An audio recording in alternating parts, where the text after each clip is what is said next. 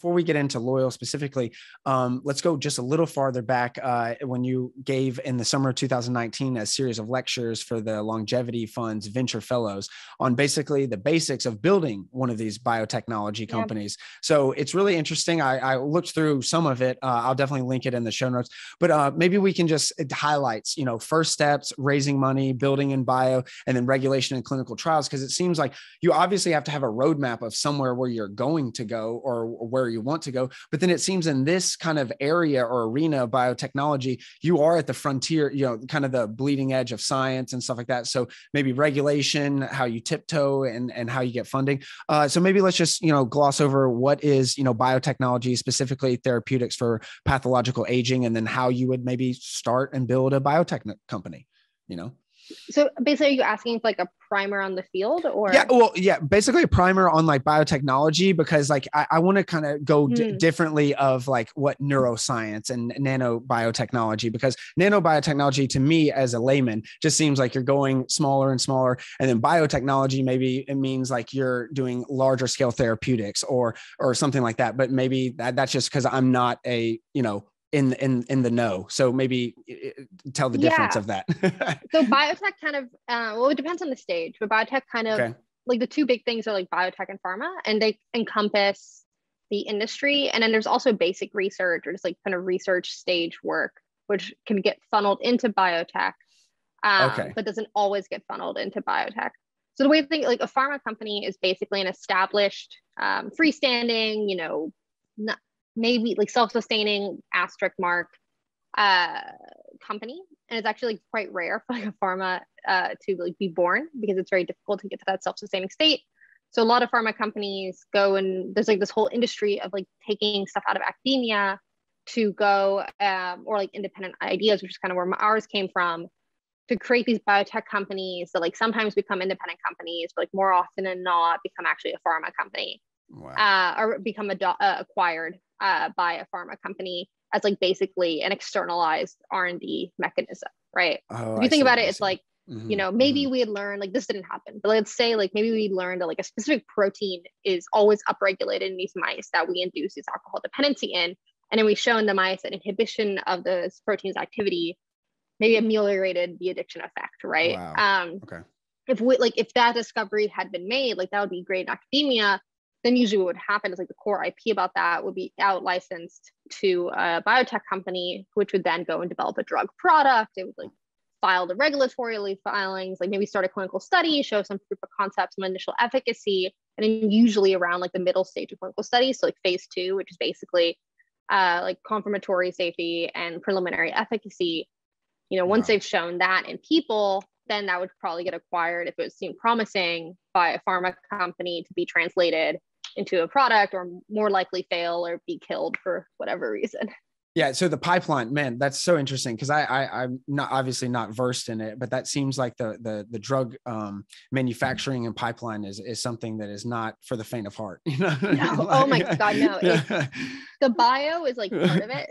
But honestly, like CMC, chemistry, manufacturing, and controls, like making a drug product, like if you take aspirin, it's like you have the active pharmaceutical ingredient and then you have a ton of other stuff, right? And you have the sugary coating, and you have to make it in a standardized, replicable way, and you have to like package it correctly, and the thing has to say the correct stuff, and to monitor it. And like there's all these things, like clinical studies. The clinical studies are damn hard to run. Like we just finished our first like non-drug study, and that was damn hard.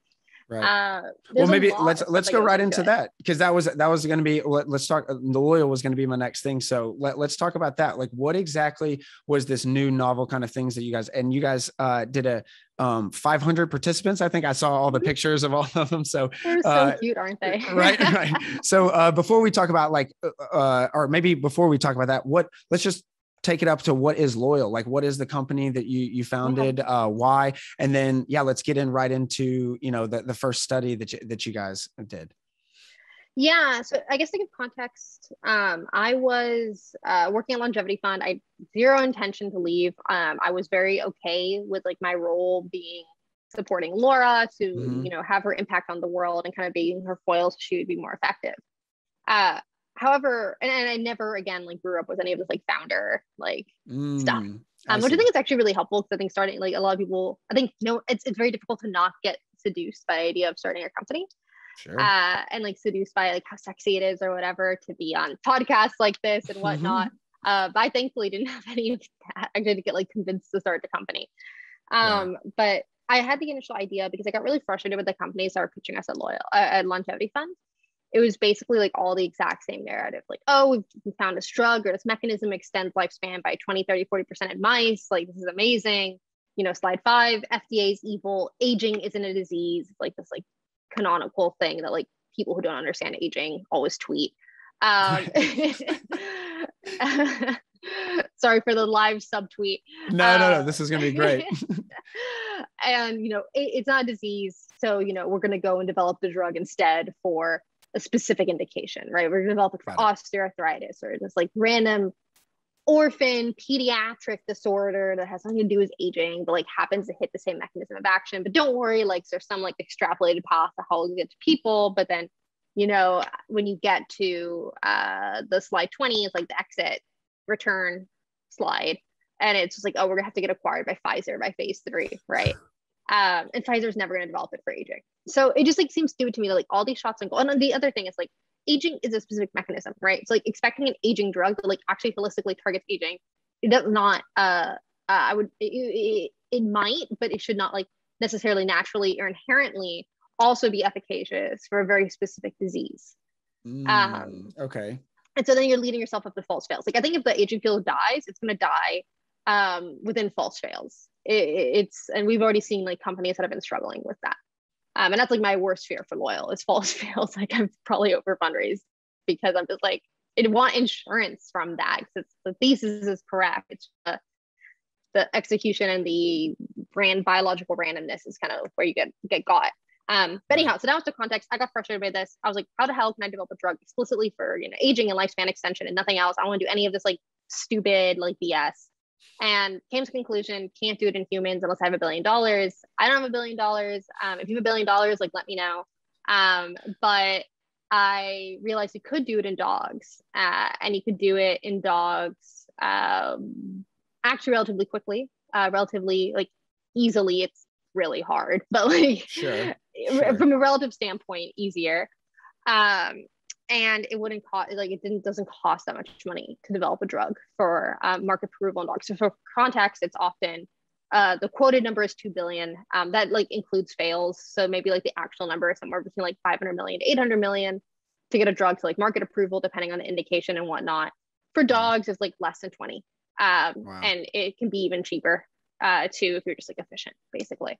Damn. So yeah, I had the idea, was not convinced about it. Long story short, a VC named Greg Rosen like heard that I'd been like joking about this idea actually. And kind of over the period of a few months, him and Laura convinced me that I should really go and do this. And the story I'll tell now that I didn't tell in the beginning is I wasn't actually convinced and I didn't actually commit until I got the term sheet and signed it. Like I got the term sheet and I probably like scared Greg because I like didn't like reply for a few days. And then I was like, fine. And then I signed it and I did. And I've never regretted it.